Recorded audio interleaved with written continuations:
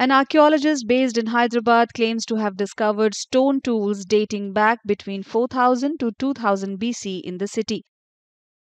Dr. Emani Sivanagi Reddy said that he found two stone tools which may have been used as axes in a natural rock formation known as the Tortoise Rock.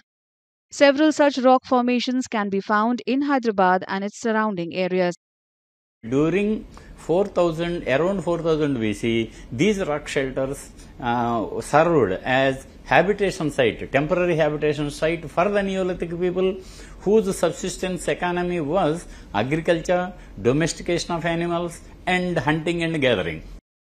Based on the discovery, Dr. Sivanagi Reddy believes that Hyderabad's history as a center of human habitation could date back at least 6,000 years. Archaeology enthusiasts were thrilled with the discovery.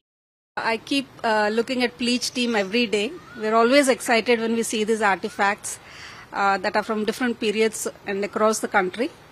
But today when we saw these Neolithic tools being announced that are found in Hyderabad, we're very excited because it's our own city. The city is truly blessed. Imagine life being here around 6,000 years ago, and we continue to live in this charming city. So super excited about this.